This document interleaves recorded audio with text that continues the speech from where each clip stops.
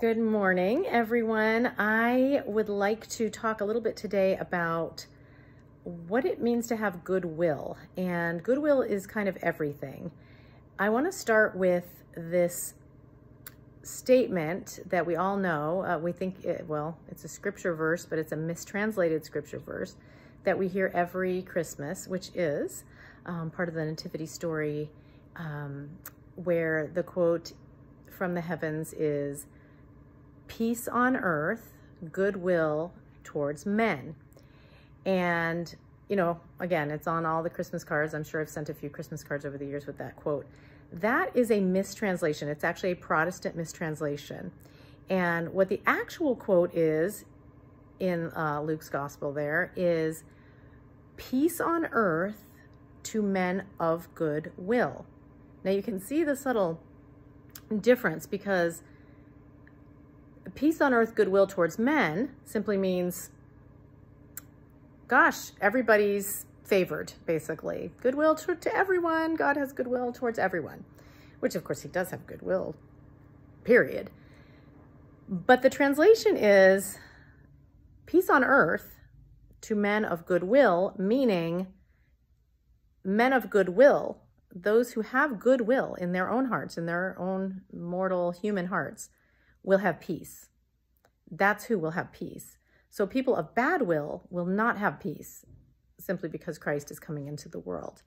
There is a delineation there. There is a line between good and bad, between goodwill and bad will in human beings. And so, of course, our job as Christians, our job is to align our will to God's will.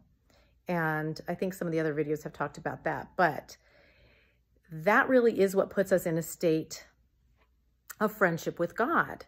And God's will, of course, would include becoming baptized, receiving the sacraments, and living according to God's moral law. And so people of goodwill would be in friendship with God. And people of bad will are people who want to do their own thing, their own will, against God's will. They're not interested in suppressing their own will and their own desires, and instead doing God's will. So that's what we call dying to self. So you die to self, you kill your own will so that you do God's will. That is being a person of goodwill. Now, some people who aren't Christians might have that wish and that will to do what God wants, despite the fact that they've never heard of Jesus Christ, and that's a whole other topic.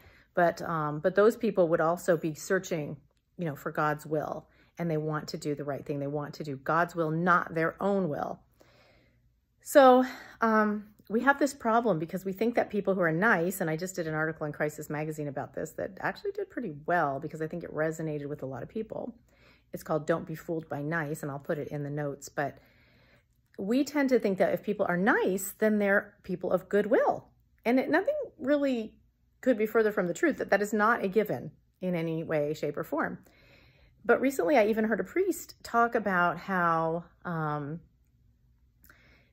Jesus said that he who does the will of my Father is my mother, my brother, and my sister. That's what makes someone his brother, his mother, or his sister. And I heard a priest say that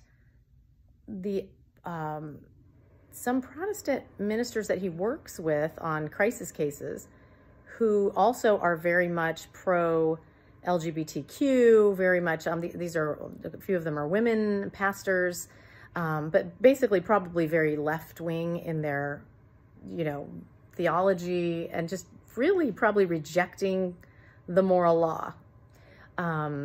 Really what we call mortal sin. So LGBTQ stuff, abortion stuff, heresy, apostasy, all that stuff.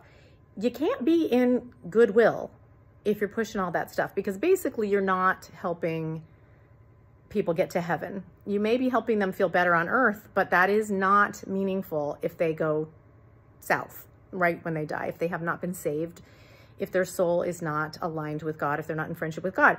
So what I heard the priest saying was basically, hey, these are good people, and they are just like us. Yeah, we may disagree on some things, and he didn't want to minimize that, but no, I mean, these are major, major issues that he was talking about. that are moral issues. So if we're not in a state of grace, if we're not in friendship with God and trying to do God's will, and if in fact we're pushing things that, especially in a position of authority, that will lead people away from God, away from grace, then that means we're working in, according to our own will, against God's will. So there can't be peace there, and there can't be a way that we could just say, because they're nice and because they're doing great things to people who are in crisis, that somehow they're in God's will and somehow they're in friendship with God. That's just not Catholic theology. It's never been. We can't suddenly change Catholic theology just because we think people are really nice and that they're really, we think they're good people because they're doing good earthly things and they may have natural virtues.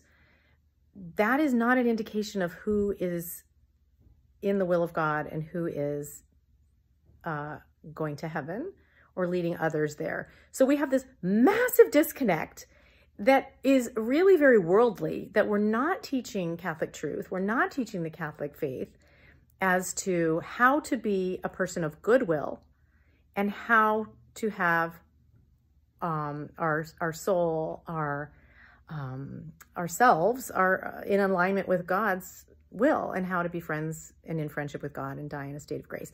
So I think I'm going to talk about next time or soon something about why the bishops don't talk about salvation of souls. That just doesn't seem to be something that interests most bishops. It should be number one priority. It's not even talked about in many ways. So anyway, let's start thinking about goodwill and bad will in the ways that Catholics think about it traditionally for 2,000 years, and not the way the world talks about it. So let's start there. And that's really basic stuff. So, all right, we will talk again soon.